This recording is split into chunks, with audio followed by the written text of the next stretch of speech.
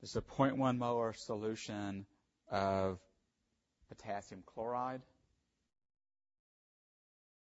This is a 0.1 molar solution of nitric acid. This is a 0.1 molar solution of magnesium nitrate. This is a 0.1 molar solution of copper nitrate.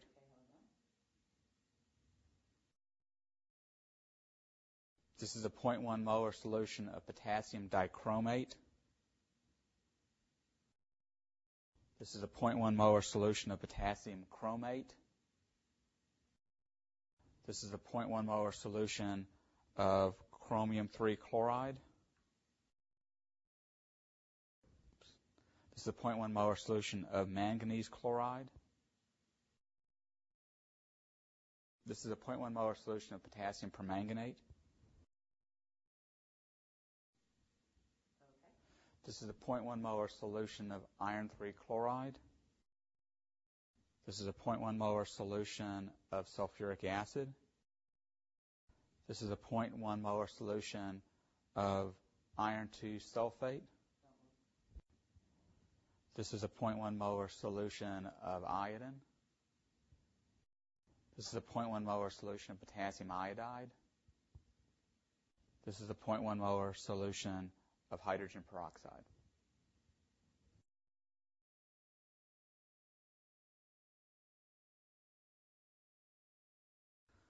We put a 0.1 molar solution of magnesium nitrate in the test tube. We're going to add a piece of copper wire to the test tube. No reaction occurs. The magnesium ion cannot oxidize the copper. We have a 0.1 molar solution of copper 2 nitrate. We're going to add some magnesium ribbon to it.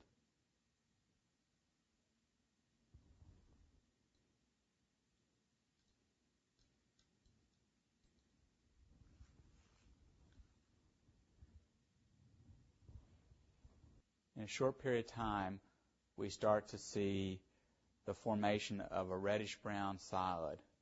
The copper ion is capable of oxidizing the magnesium metal to magnesium ion.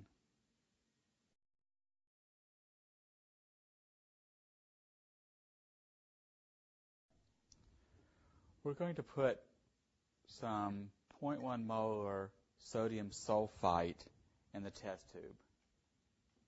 We're going to add a few drops of barium chloride to the solution. We get a precipitate of barium sulfite. We'll now add some 6 molar hydrochloric acid.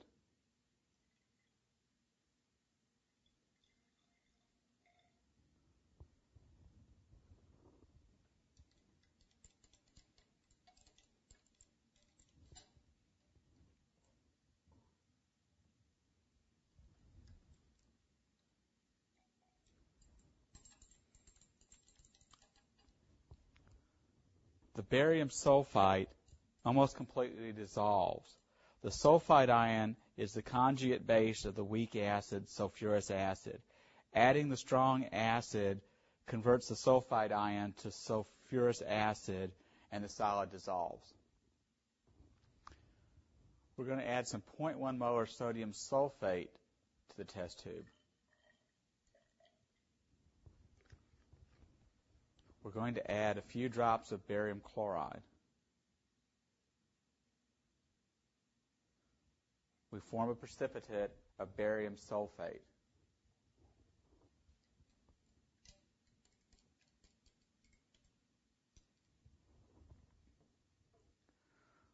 We're going to add some 6 molar hydrochloric acid.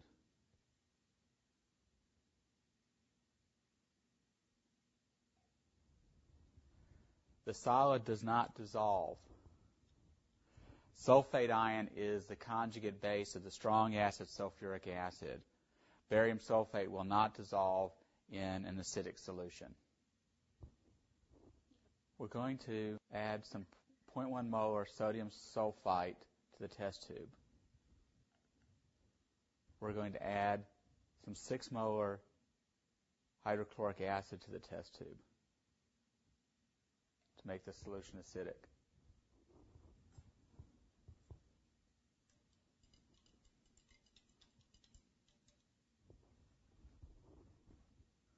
We're going to add a couple of drops of 0.02 molar potassium permanganate to the solution. The purple color disappears rapidly, indicating that the permanganate ion has been reduced. The sulfate ion is being oxidized to sulfate. We're going to test for the presence of the sulfate by adding a few drops of barium chloride. We get a white precipitate of barium sulfate formed, confirming the oxidation of sulfite to sulfate. We're going to add some 0.1 molar sodium sulfite to the test tube.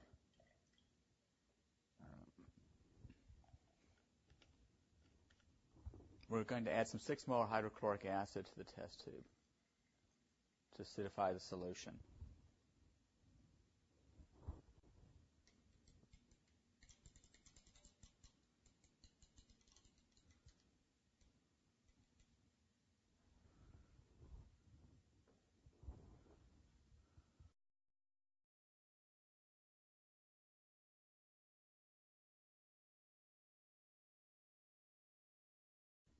We add some orange potassium dichromate to the solution. The solution turns green. The dichromate ion is being reduced to green chrome plus 3, which indicates that the sulfite ion is being oxidized from sulfite to sulfate. We're going to add some 0.1 molar sodium sulfite to the test tube.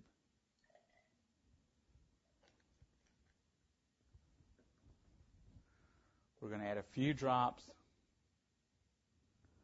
of hydrochloric acid to acidify the solution.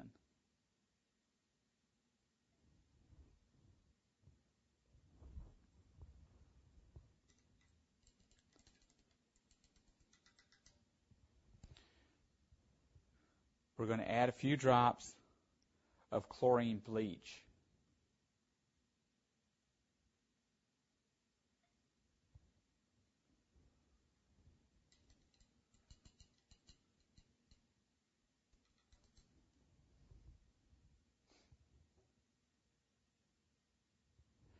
And we're going to add a few drops of barium chloride.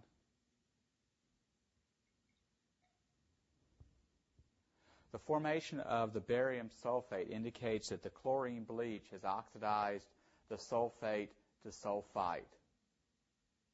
The chlorine in the bleach is being reduced to chloride ion.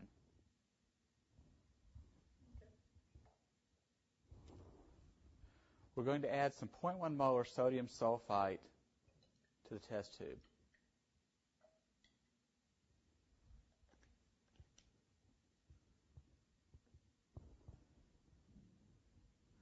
We'll add a couple of drops of 6 molar HCl.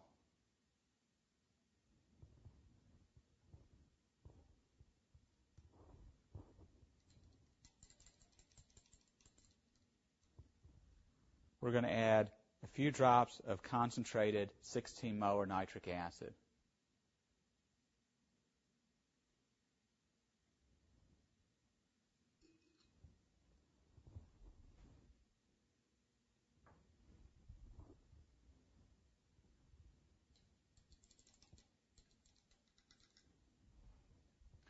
We'll add a few drops of barium chloride.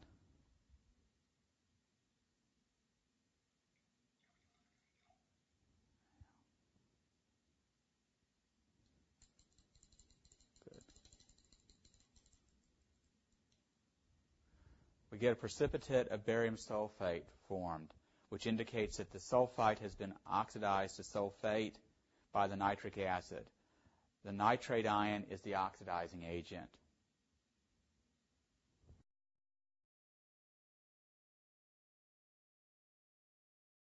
We're going to put some 0.1 molar chrome 3 chloride in the test tube.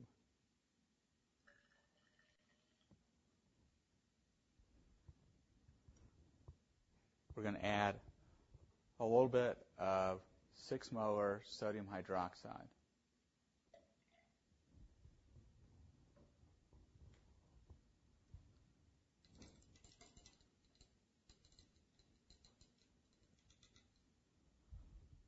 We're going to add 6% hydrogen peroxide.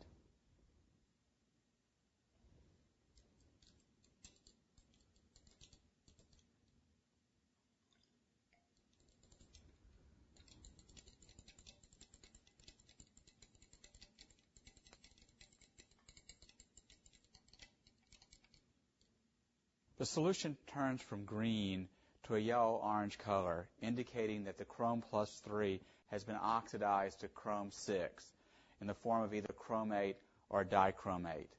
The hydrogen peroxide has been reduced to water. We're going to add some 0.1 molar potassium chromate to the test tube.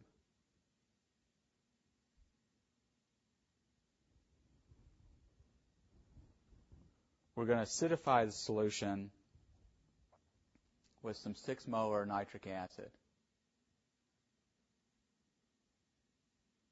This converts the chromate to dichromate.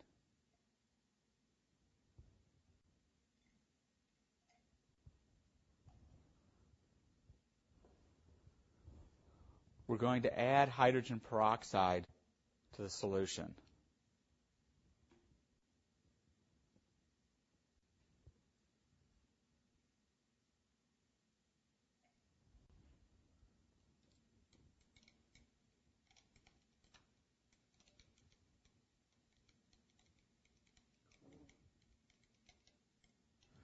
We can see the evolution of gas.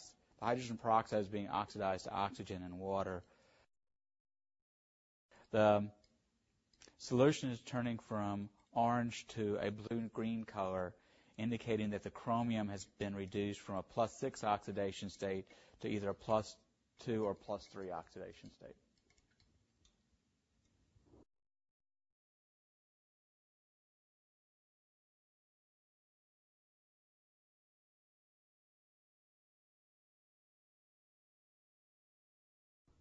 We're going to add some iron 3 chloride to the test tube.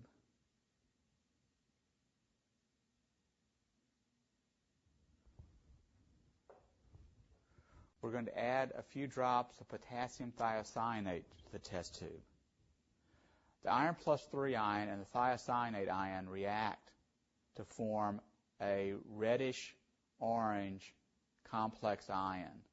This is a definitive test for the presence of iron plus 3 ion. We're going to add some potassium ferricyanide to the test tube.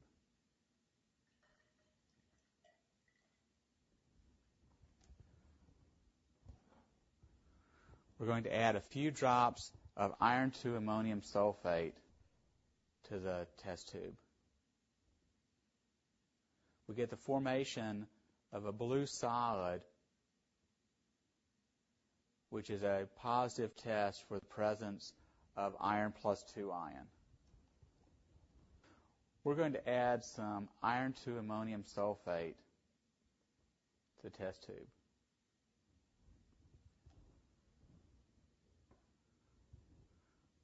We're going to acidify the solution with a few drops of 6 molar sulfuric acid.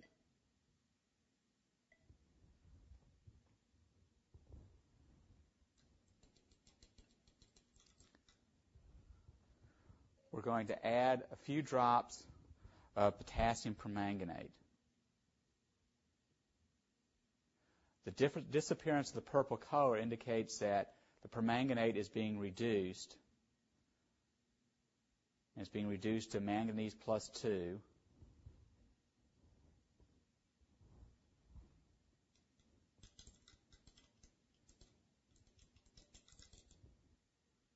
The iron plus 2 is being oxidized to iron plus 3. We can test for the presence of the iron plus 3 by adding some thiocyanate ion. We get the formation of the red complex between the iron plus 3 and the thiocyanate. We're going to add some 0.1 molar iron 2 ammonium sulfate to the test tube. We're going to add some 6 molar nitric acid.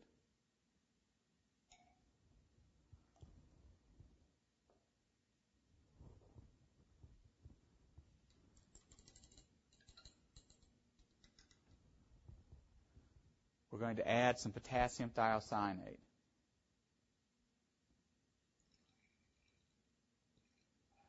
The reddish color indicates that the iron plus 2 has been oxidized to iron plus 3. The nitric acid is the oxidizing agent, and the nitric acid is being reduced. We're going to add some iron 2 ammonium sulfate to the test tube.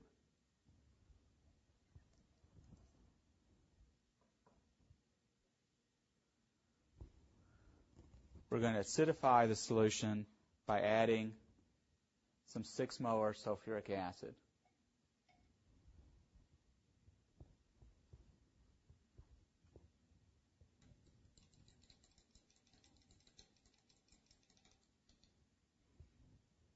We're going to add a solution of potassium dichromate. We can see that the orange color disappears and we're getting the formation of a green color. This indicates that the chrome 6 oxidation state is being reduced to the chrome 3 oxidation state.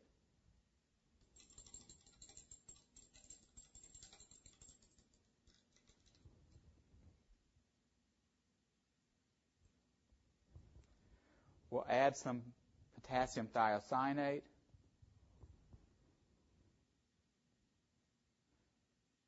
The formation of the red color indicates that we've oxidized the iron from plus 2 to plus 3. We're going to add some 0.1 molar iron 3 chloride to the test tube. We're going to add some potassium iodide to the solution.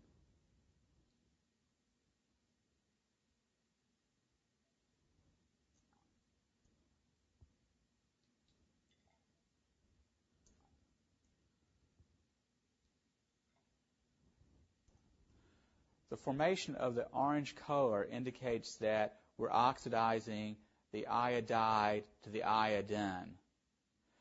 The iron plus 3 is being reduced to iron plus 2.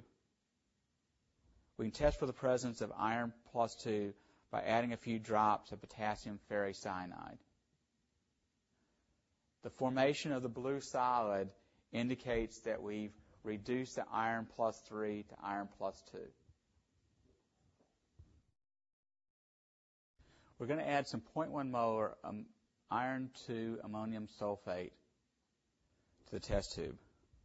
We're going to add a few drops of sulfuric acid to acidify the solution.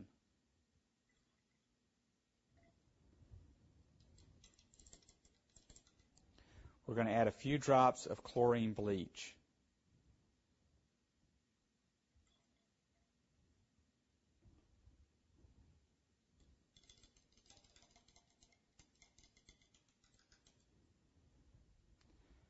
We're going to add some potassium thiocyanate.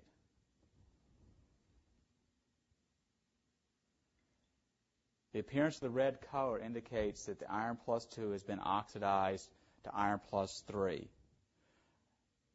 The bleach has been reduced from hypochlorite ion to chloride ion. We're going to place some iron 3 chloride in the test tube. We're going to add some 0.1 molar tin 2 chloride.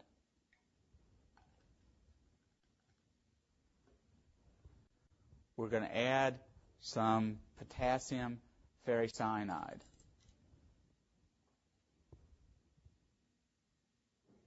The formation of the blue solid indicates that the iron plus 3 has been reduced to iron plus 2. The tin plus 2, in turn, has been oxidized to tin plus 4.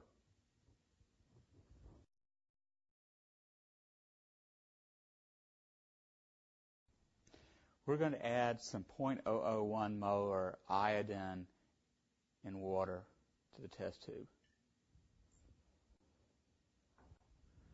We're going to add a few drops of sodium thiosulfate to the test tube.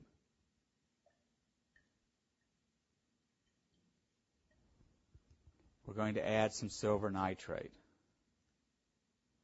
The disappearance of the iodine color indicates that the iodine has been reduced. The formation of a yellow solid on the addition of silver indicates that iodide ion has been formed. The iodine has been reduced to iodide. We're going to add some 0.001 molar iodine solution to the test tube.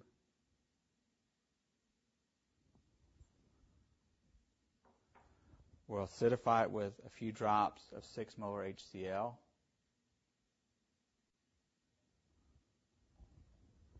We're going to add some 6% hydrogen peroxide.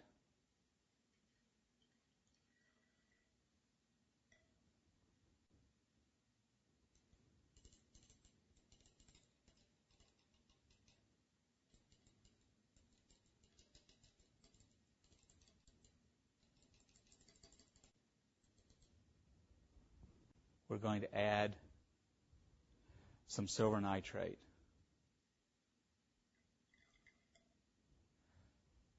The formation of the solid indicates the presence of iodide ion.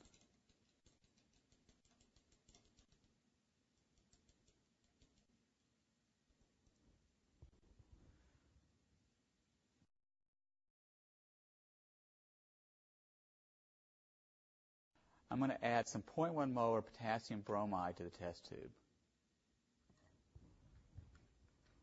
I'm going to acidify it with a few drops of 6 molar HCl. I'm going to add a few drops of chlorine bleach.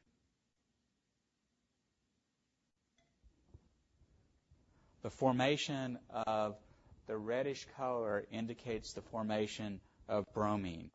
The bromide ion is being oxidized to bromine. The hypochlorite ion is being reduced to chloride. I'm going to add a small amount of hexane.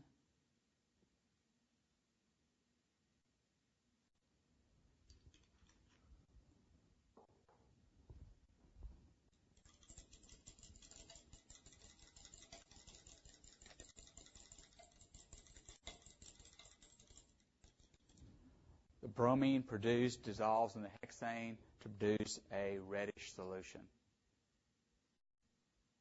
We're going to put some 0.1 molar potassium iodide in the test tube. We're going to acidify it with a few drops of 6 molar HCl.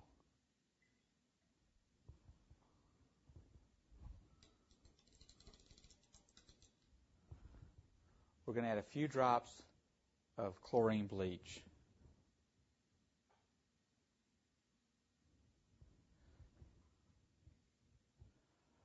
The formation of the reddish-brown solution and some solid indicates the presence of iodine.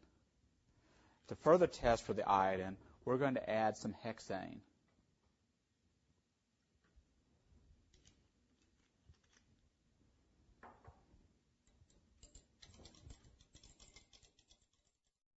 When we stir the solution, the iodine dissolves in the hexane. The formation of a purple hexane layer confirms the formation of iodine. The iodide ion was oxidized to iodine. The hypochlorite ion was reduced to chloride ion. We're going to add some 0.1 molar potassium iodide to the test tube. We're going to add a few drops of an aqueous solution of bromine.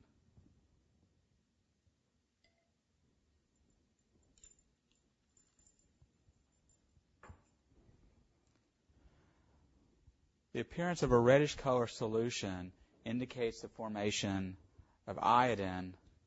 We're going to add some hexane to confirm the formation of the iodine,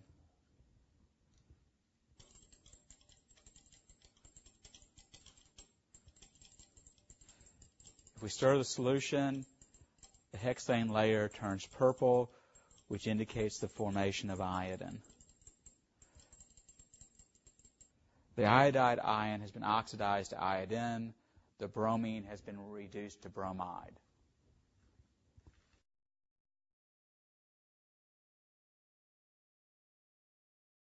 We're going to add some 0.1 molar sodium nitrate to the test tube. The solution is neutral. We're going to add a few pieces of copper wire to the test tube. Nothing happens. The nitrate ion is not a very strong oxidizing agent in neutral solution. We're going to add some 6 molar nitric acid to the test tube.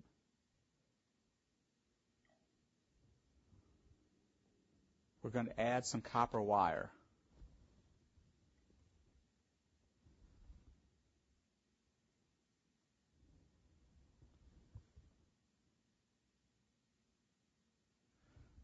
We start to see the rapid evolution of gas. The nitrate ion is a much stronger oxidizing agent in acidic solution than neutral solution. The nitrate ion is being reduced to NO and NO2 gas. The copper metal is being oxidized to copper plus 2.